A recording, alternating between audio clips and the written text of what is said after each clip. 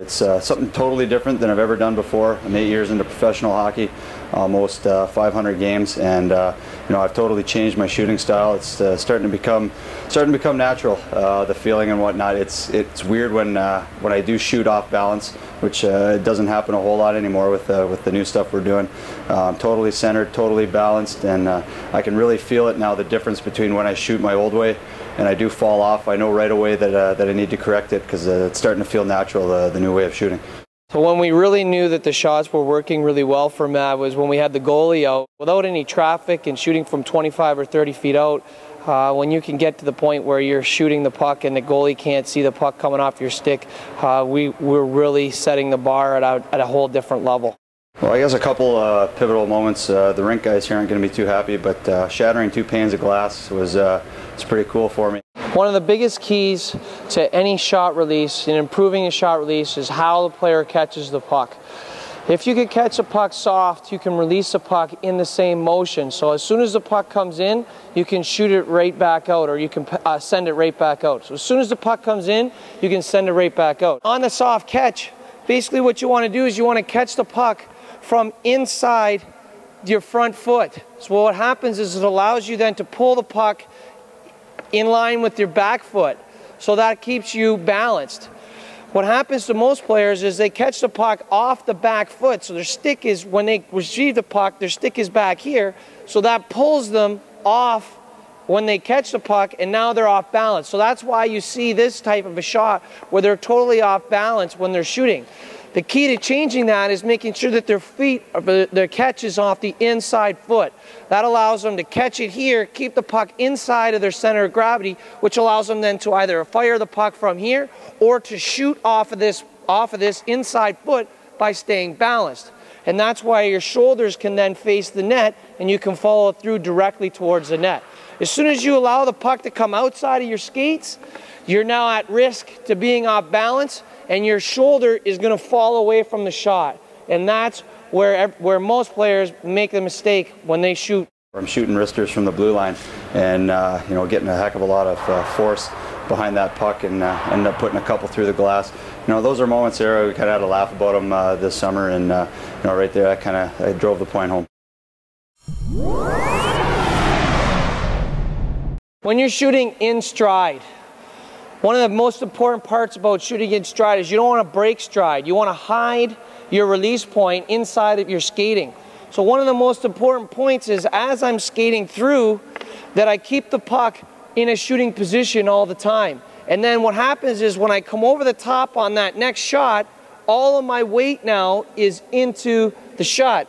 And it allows me then to get all my weight bend on the stick right in this level right here. So when I start to cross my feet, or whether I'm crossing my feet or skating in a straight line, it allows me then to shoot right off of that inside foot. Or the same with the outside foot. If I was in stride and I have to shoot off the other foot, it's no problem, because all of my weight is traveling in this direction, and I can shoot it in stride because I keep the puck in a shooting position.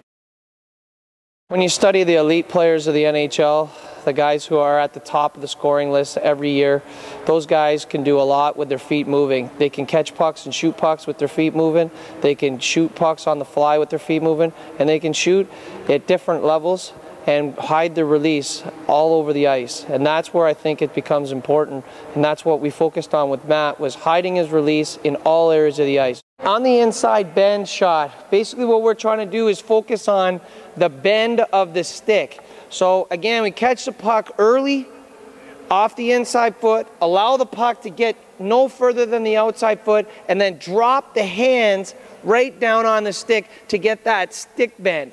And it's that stick bend is what we're trying to accomplish. So you catch it from the inside, you get it to the here, and then you fire in stride. So I can continue as I'm skating, catch that puck in that area right here, and then get it right to here, and then drop my hands. And that is what allows me to get the puck off much, much faster than in any other traditional type shots. On the two-touch is a very applicable skill. It happens all the time where players on his off wing, but he hasn't had a chance to open up yet, and the pass is coming early and it's ahead of him. So what most players have to do is they got to catch the puck, move the puck in position to shoot, and then fire it. What a two-touch does is it allows you to again shoot in stride, and again you're catching the puck off the front skate, allowing it to get to here, and what happens is you pull the puck back and step right into the shot on the next step. And that's the most important part, is being able to catch it clean, pull the puck back into this area right here just off the front skate. So now when I step, my step right here, by having the puck right off this inside skate, that's what allows me to bend my stick and really fire it. A two-touch is a very, very aggressive shot and has one of the best shot releases that you can have in that type of a situation. The inside thrust, this is the reason why I call it a thrust is because that's exactly what's happening. What you're doing is you're propelling yourself forward into the shot. And this is what separates the guys who shoot really well off the inside foot and the guys who fall off the inside foot. What separates them is how aggressive they are with their skating that allows them to propel themselves forward. So what basically happens is a player has the puck out in front of them, and he thrusts himself right into the shot. And by thrusting himself, that's what creates that pace. And that's why we call it the inside thrust. It's a shot off the inside leg, but what it does is it allows you, because you're thrusting into it, is to bring all of your weight and transfer it onto the stick. And that's why it becomes such a very hard shot and tough for the goalie to pick up, because you can hide the release point. One of the more important shots is being able to drag the puck or change the angle of the puck. When we started with Matt, this was one of the first shots that we taught him, because I wanted him to understand how important it is to pull the puck 6, 8, 10 inches in towards his body and drop his hands into the shot. Now, as we got going and he got very good at being able to pull the puck in towards his body, drop his hands, and follow through, he felt the pace difference by doing that.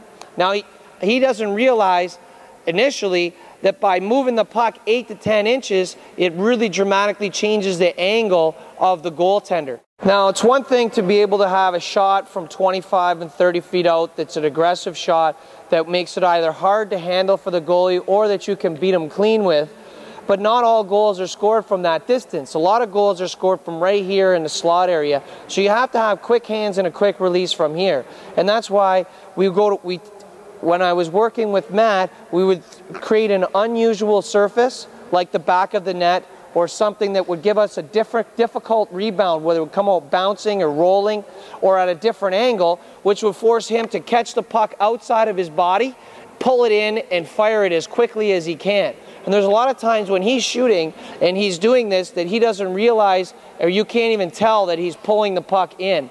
The fact is that he's coming off the stick so quick, it's tough to read. And that's just practice of him catching these pucks at unusual angles and not being afraid to shoot a puck that has a difficult puck, like a rolling puck or a bouncing puck. And we can do that both on the forehand and on the backhand. Now, the key to the whole thing is the front shoulder. So if you have your shot here and you catch the puck out at this distance, what's important is that you don't allow your shoulder to stay back off the puck. What'll happen to most players, and with Matt when he first started, was he'd shoot the puck and leave his front shoulder back. The most important part is to be able to get the puck and follow through with your front shoulder to face the net. That will keep the puck inside the square of the net. The same thing on the backhand. When you're on the backhand and you catch the puck, the most important part is to square off this back shoulder and make sure that it can come off to that front post. That will allow you to shoot at all aspects or all areas of the net and keep the puck in the net area. So by not falling off the shot, you can allow more pucks of yours when you're in this area to stay in the scoring area, which allows you to score a lot more goals. Right from day one, having Daryl in my ear and trying to keep things consistent, that was huge for me.